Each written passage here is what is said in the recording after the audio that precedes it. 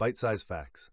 First compiler program. In 1952, Grace Hopper created the first compiler. This groundbreaking program translated human-readable code into machine-readable instructions, revolutionizing software development and making programming accessible to more people. Invention of the integrated circuit. In 1958, Jack Kilby invented the integrated circuit.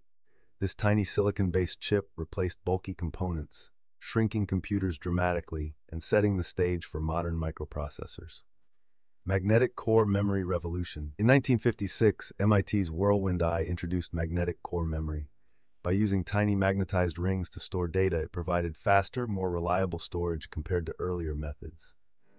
Fortran high-level language. Fortran, introduced in 1957, became the first widely adopted programming language.